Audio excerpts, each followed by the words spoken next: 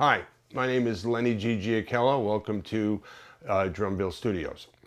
This is the second lesson, which is a variation of the first lesson I just did, pertaining to snap-ups, warming up, the very first thing to do when you begin to practice. This was created by Joe Porcaro and Ralph Humphrey when they were involved in a music school a few years back. So this was in their curriculum, and it's very similar to what I just did, except it's counting of sixteenths. Counting of sixteenths instead. That's what they have come up with, doing it with a 16th count. And it's really the same thing, except you're counting like this. 1 E, and the foot would be in 4. Now the foot in 4 is a light tap on every quarter note pulse. So you're going to go 1 E and 2 E and 3 E and 4 E and 1 E and 2 E and 3 E and 4. And then the left comes in. 1 E and 2 E and 3 E and 4 E and 1 E and 2 E and 3 E and 4 E and 1 E and 2 E and 3 E and 4 E and I'm holding the sticks in the match grip like I discussed on the first lesson. People who been playing a while usually can play both grips. They might have a preference over one over the other, but you should probably, if you're using both grips, warm up with both grips. Do the match grip first and do the traditional grip second, or something like that.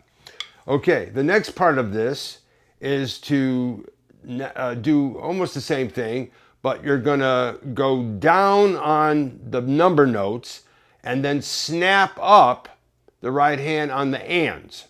I like this one. This feels really good in your wrist. And you're really, again, putting a lot of emphasis on stretching of the muscle of the wrist and the forearm. So you would go like this. Let's say if you counted it off, it would be 1 E and 2 E and 3 E and 4 E and 1 E and 2 E and 3 and 4 E left. 1 E and 2 E and 3 E and 4 E and 1 E and 2, 3 E and 4 E and 1 E and 2 E and 3 E and 4 E and that feels really good in the wrist. Really feels like you're really stretching those muscles out. And then the next part of that would be to just do single strokes. One hand down, one hand up, like this.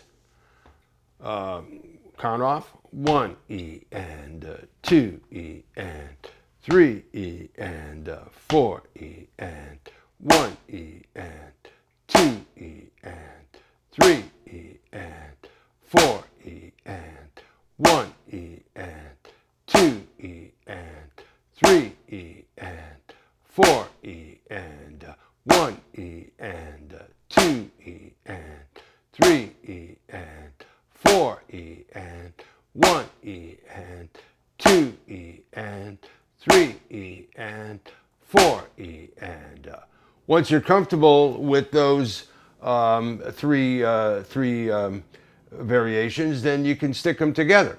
But when you stick them together, you might want to do them in phrases. Drummers are always practicing in phrases: 4-bar phrase, 8-bar phrase, 10-bar phrase, 12-bar phrase, which relates to structure of songs. That's how you keep track of where you are in songs, by linking bars together, and they become phrases.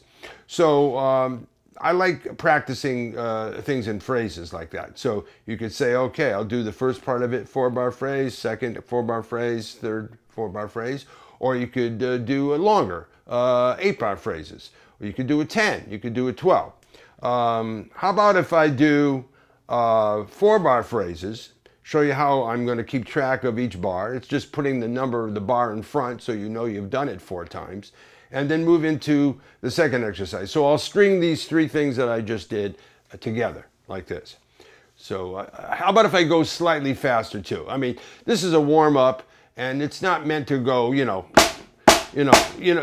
if you want to take your time with it. You want to feel everything. So if it's a little slower, you feel things, and this is a feeling instrument. It's a mind and body instrument. So you have to do things to get the blood circulating. So you don't want to go too fast at first. So here's the exercises strung together with the snap-ups. 1E and 2E and 3E and 4E and 1E and 2E and 3E and 4E and 2E and 2E and 3E and 4. 3E and 2E and 3E and 4E and 4E and 2E and go right into the next one. 4E and 1E and 2E and 3E and 4E and 2E and 2E and 3E and 4E and 4E and 2 and 3E and 4. The third one. 1E and single strokes. 2E and 3E and 4E and 2E and 2E and 3 and 4E and 3E and 2 and 3E and 4E and 4E and 2E and E and 4E and 1. So when you're doing the third step of the second variation, the second snap-up variation, the third step was single strokes.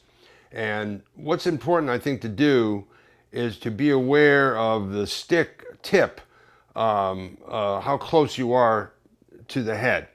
So basically, if you make the stroke and you leave the stick is level to the drum head or the pad, that's fine. That's acceptable.